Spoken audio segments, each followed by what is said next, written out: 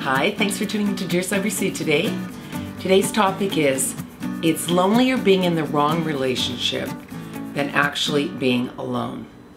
Now there's a lot of people out there that are really frustrated about being single. It's really hard these days to meet somebody, and you shouldn't beat yourself up because you're single. When the right person is ready to come into your life, they will come into your life as long as you're open and ready to receive them into your life. This is a big thing that a lot of people do, is they shut the door. Now, I'm not saying that it's always the right time when you think you're ready, but being open to it and inviting to people coming into your life is a really good thing.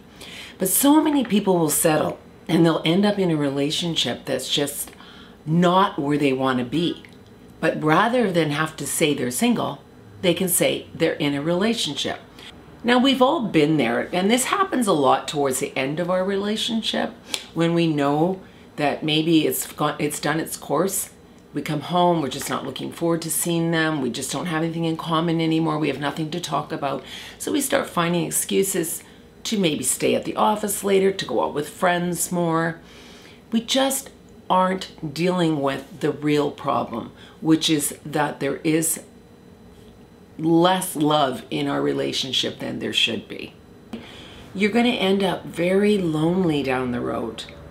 Lonelier than if you were by yourself. And the reason I say this is because when you're by yourself, you have the time and choices to do what you want to do. When you're in a relationship, you're answering to somebody else, and you don't always want to be answering to that situation. So if you're really beginning to feel like this partnership is a dead end, or the love is just really basic, or it's just more like a friendship zone, you owe it to yourself to put your energy into something that's more fulfilling for you.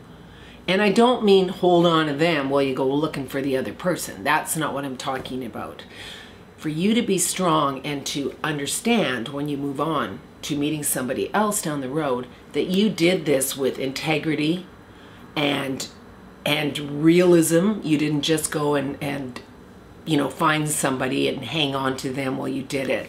You decided that this isn't fair to my partner.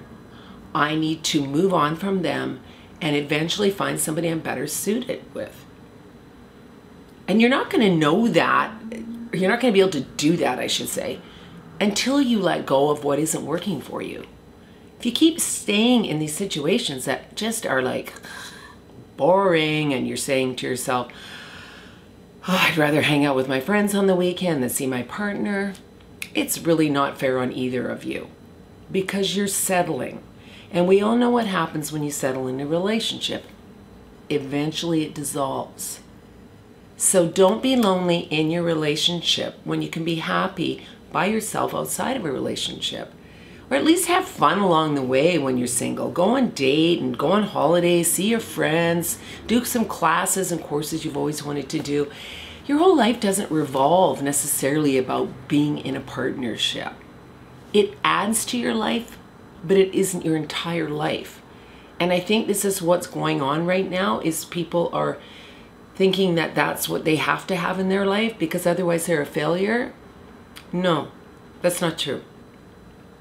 You're not a failure if you're doing things in your life that you want to do, and you're always learning, and you're diversifying who you are, being the best you can be, and not settling in situations that make you unhappy. Don't be in a rush to be in the wrong relationship. Take time and learn as all the things about as you go along, and make sure that you wait to be in the right relationship. Thanks everyone for tuning in to Dear Sybersue. Please keep your questions coming. Leave your comments below. I love hearing from you. Thank you for all the people who have recently subscribed to Dear Sybersue here on YouTube. Thanks so much, everyone.